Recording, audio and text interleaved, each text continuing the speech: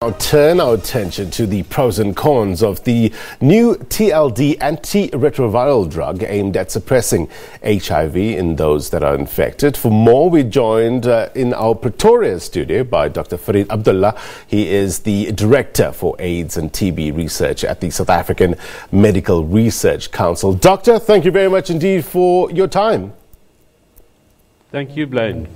So the Department of Health launching this new and improved combination treatment for HIV. The acronym we know is TLD. It's the new 3-in-1, I understand, pill. Talk to us about this. How revolutionary is this drug? Well, in the old days, a person living with AIDS had to have a whole handful of pills taken at least twice a day, and over the last 6 or 7 years, 3 drugs have been combined into one single pill. This is called a fixed dose combination, and we've had that in South Africa since 2013. But last week the Minister of Health announced that a similar 3-in-1 drug, but a slightly better drug, will now be used for certain patients in South Africa, and some of the patients will stay on their old drug. So this is an all-round improvement, and as part of the continuing search to get HIV medicines better and better. But this is a big step forward. So big step forward, and I understand, so it's less side effects and much cheaper, Doc?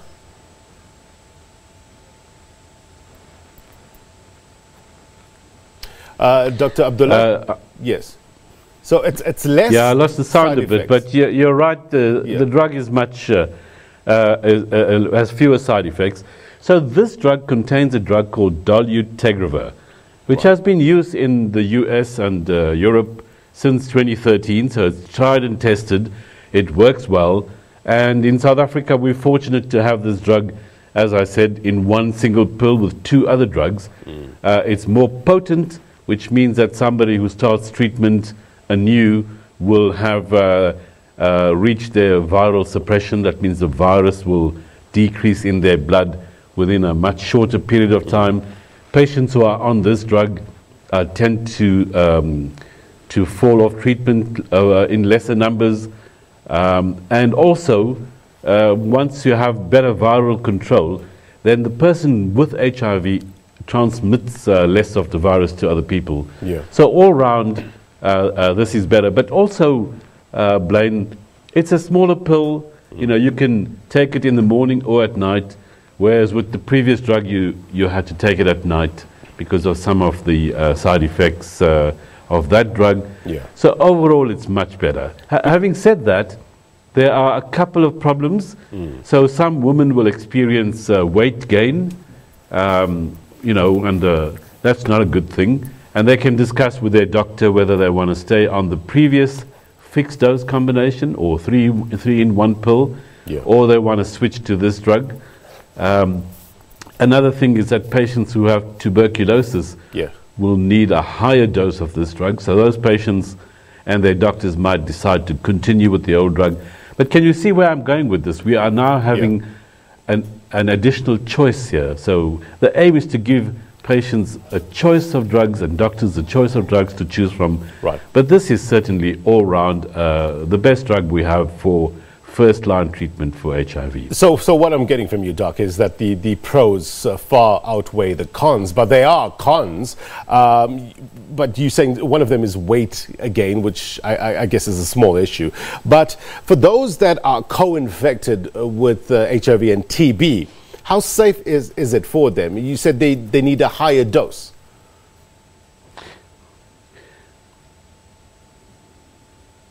Yes, that's correct, Blaine. So if TB is very common in patients who have HIV, and in these patients, if they develop tuberculosis, then the dose of dolutegravir needs to be doubled. But this is well known by the doctors, and they can put them on this double dose. So if somebody starts with the new pill and then they develop tuberculosis, then their doctor or nurse will will increase the dose of dolutegravir for that period to cover the TB infection. But if somebody has not yet started with antiretrovirals and they have TB, then we would recommend that they start TB treatment and then they stay on the previous fixed dose combination until they're ready to switch later after the TB has been cured. What about pregnant women, Doc? Women that are in the early stages of pregnancy, is it safe for them? So, Blaine, you've done your homework, I see. And I'm answering quickly before you finish your question because I can't hear the second half of your question, but I'm guessing what it is. Yeah, so there is a problem with pregnant women. There's a difference of opinion when it comes to pregnant women. The WHO actually says that after a detailed discussion with a pregnant woman, it can be considered for use in pregnancy. But our guidelines in South Africa do not recommend it for anyone who wants to conceive or a woman who is pregnant for up to 6 weeks. After 6 weeks of pregnancy, it's possible to use this drug. Right. And the government has taken a conservative, cautious approach to this issue. So it's not recommended for women who want to have a child or have just fallen pregnant. But as I said before, they can go on the previous fixed dose combination, and there are many options for starting treatment in pregnancy. So this is not a concern, but it's something important to know about. Right. You know, in our country, we have like 4.4 million people on antiretroviral treatment, and the general knowledge of the public needs to be much better about these drugs. You know, it should be a household topic. So these television interviews help greatly. Thank you, Blaine. How can we better get the message across, Doc? I mean, is there enough programs at grassroots level? I'm talking about rural areas as well, you know, to get this message across. I mean, you saying that it's not recommended for pregnant, for people that want to fall pregnant, but not many people would have known that until, you know, the media will ask that question. Are our health officials and health practitioners briefed with regards to this so they can better educate people that request these drugs? Well, I'm happy to say that every time there is a change in the way we provide antiretroviral treatment, the Department of Health issues a guideline. This is a document and it comes in the detailed, boring form, but it's also, there's a very nice 16-page pamphlet. This is also available on their cell phones, so they can refer to it. So the doctors and the nurses have really quite a good idea of what drugs to use when there are new drugs like the one we're talking about, TLD, which by the way stands for tenofovir, lamivudine, dolutegravir. Those are the three drugs in this new pill. So from the health workers' point of view, there's coverage. But from the public's point of view, I think you're right. We could have more media programs, you know, more general media, and I'm sure the government is thinking about increasing its public communications campaign. But so should NGOs, and the media itself must take the initiative and put this out. Not just wait till World AIDS Day once a year. No, true. And better you pronounce that, the meaning of the acronym, than I do, Doc. But it is an important, no doubt, drug, revolutionary in some regards. The whole aim, I guess, is to get these drugs cheaper and with less side effects, and to keep people on the treatment. As you're saying, it's just a fixed dose. Where was it developed, Doc? So this drug was developed in the US and by a big pharmaceutical company. But the wonderful thing about this drug is that within months of it being developed, a voluntary license was issued to generic companies, mainly in India, who have been producing this drug. And you know, we're not the first to use this drug. It's being used, as I said, in Europe and the US. But also in most countries in Africa, they've already started using this drug. The amazing thing, which you referred to earlier, Blaine, is that it's even cheaper. It's a better drug, more potent, fewer side effects, but it's even cheaper than the fixed dose combination or the single pill that we've been using up to now. So you can buy this drug in South Africa, and at least the government can buy it, for 75 Rand a month, compared to, you know, my numbers are a bit out of date, but if you had to buy the same drug in the US, it would be, you know, $1,000 or $2,000 a month. So we have generics, which are good quality generics, and are now available in this country. Our government will procure this drug from at least 5 or even 6 companies. Their prices vary a little, but the lowest price from one of the companies is 75 Rand a month. That's $60 a year to treat HIV. You know, it's a huge step forward. Yeah. 20 years ago, when we were fighting for treatment, we never imagined that we could get these drug prices down so low.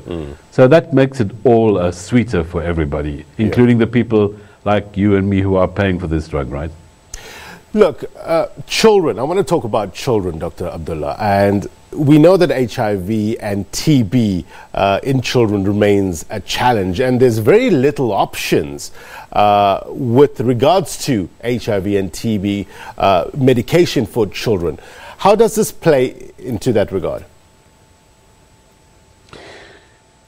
Blaine, I'm starting to think you know more about the subject than I do. So we try. We've got good researchers here, Doc. You know, with children it's a problem. So the new fixed dose combination is not available for children under the age of 10 years old. That can be used from the age of 10 onwards. With children, you know, it's always been such a battle with HIV and TB. You know, a lot of the times small children have to be given syrups. These syrups are like drawn up in a syringe and measured, and old grandmothers or mothers must do it. They don't get it exactly right. Tuberculosis is also very difficult to treat in children. In fact, it's really difficult to diagnose tuberculosis in children because they don't cough up the sputum that you need to test. Tuberculosis in children who have HIV is even more complicated and dangerous. But having said that, you know, fortunately the main change that has happened with children is that they are not being born any longer with HIV. So 10, 15 years ago, we literally had 50, 60,000 children being born every year from the mothers who had HIV. Now we have a very good intervention where the mothers get treatment during pregnancy and after pregnancy in the breastfeeding period. The children also get antivirals for 6 weeks to 6 months, depending on their level of risk. And we have reduced transmission of HIV to children by more than 90–95%. But there still are infections in children, and there's some incredible research going on at the moment. The Medical Research Council, one of our researchers, has a project now to test something called a broadly neutralizing antibody, giving it to children who are HIV negative, but born to HIV positive mothers. And these are all strategies to get that transmission in children to zero. Because as you said earlier, it's so difficult to treat HIV in children. Look, great strides, no doubt, have been made with regards to the fight against HIV and AIDS, but we know the challenge still exists. We've got over 8 million people, around 8 million people that are infected with HIV in South Africa. Worldwide, we're looking at a number of over 37 million people. Doc, just a parting shot with regards to World AIDS Day. What's your advice or message to people that are watching? You know, this is not a sprint, it's a marathon. And actually, most of us are exhausted and tired, but we have to think of this in the long term. As you said, there are 7.9 million, 8 million people with HIV. At our last count, which is 2017, we had 231,000 new infections. So the new infections are still continuing. But we have to tackle both treatment, and we need to put at least another 2 to 3 million people on treatment. That's no small effort. Yeah. At the same time, we have to do much more to reduce those infections. That means not just a pill of some sort, although there are some medical interventions, but behavior change and constant testing, and safe sex. But I think we're a little jaded with the AIDS epidemic in this country. So we all need to, government and ourselves and the NGOs, need to take a breath and retool. But if you ask for a parting shot, I'm happy to say that there are some incredible research projects on the go. So I can tell you that the president of the Medical Research Council is testing a new HIV vaccine. We expect some results from that in 2021, the early results. In our Durban unit, we are part of a big global project where we are testing an injectable anti-retroviral for preventing HIV. So this injection happens every 8 weeks. Imagine that. You don't have to take your one pill once a day. You take one injection every 2 months. So it's all getting better and better. So there's quite a lot happening on the research front. And, these will start to yield even new tools. Yeah.